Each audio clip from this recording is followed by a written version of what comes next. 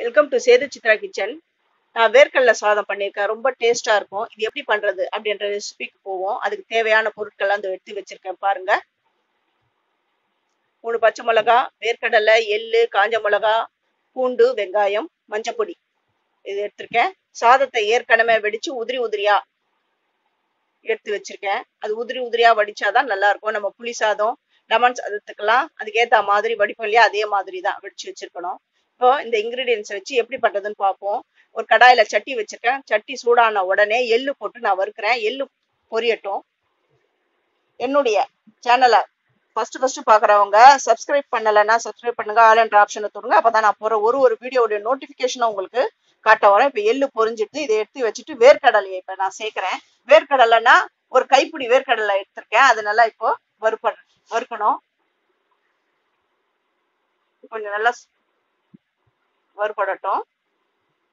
வேர்க்கடலையும் வறுத்துட்டேன். இப்ப இதையும் எடுத்து நான் வச்சுட்டு உளுந்து சேர்க்கிறேன். உளுந்து 3 காஞ்ச மிளகா நான் சேர்க்கிறேன். சேர்த்து இதை வறுத்து தனியா எடுத்து வச்சுக்கணும். இப்போ வந்து காலை நேரத்துல வந்து நீங்க வேலைக்கு போறீங்க அப்படின்னீங்கன்னா கடன்னு செஞ்சு செய்யறதுக்கு முடியாது. செஞ்சு லஞ்ச் எடுத்துட்டு போனோம் அது பண்ணோம்னா இப்போ கலவை சாதனை ஈஸியா பண்ணி முடிச்சிடலாம். நம்ம வந்து ஏற்கனவே புளி பேஸ்ட் அதெல்லாம் பண்ணி வச்சிருப்போம்.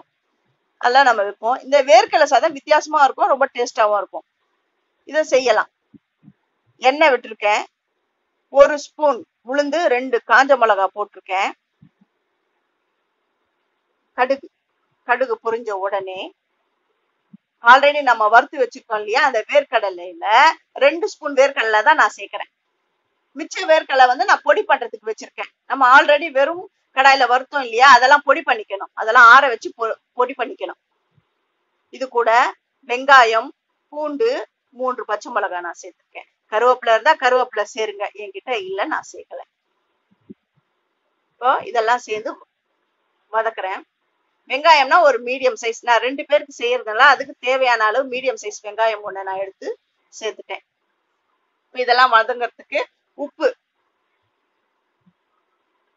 மஞ்சள் பொடி இப்ப எல்லாம் ஒன்னா சேர்ந்து வரணும். இது கொஞ்சம் வதங்கின உடனே நம்ம ஆற வச்சிருக்கோம் இல்லையா, அந்த சாதத்தை நம்ம அதுல சேர்க்கலாம். அதுக்கு முன்னாடி வறுத்து ஆற வச்சிருக்கிறத பொடி பண்ணணும். வேர்க்கடலை, எள்ளு, உளுந்தம்பருப்பு, காஞ்ச மிளகாய், 3 காஞ்ச மிளகாய் நம்ம வறுத்தோம் இல்லையா, அது உளுந்து எல்லாம் சேர்த்து இப்போ நான் இதை பொடி பண்ணிக்கிறேன்.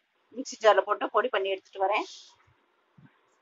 இப்போ வதக்கி இருக்கோம் இல்லையா, அதுல சாதம் வடிச்சு ஆற வச்ச சாதத்தை இதுல சேர்த்துட்டு பொடி பண்ணி வச்சிருக்கேன் இல்லையா, அதையும் இந்த சாதத்து தலையில கொட்டிடணும்.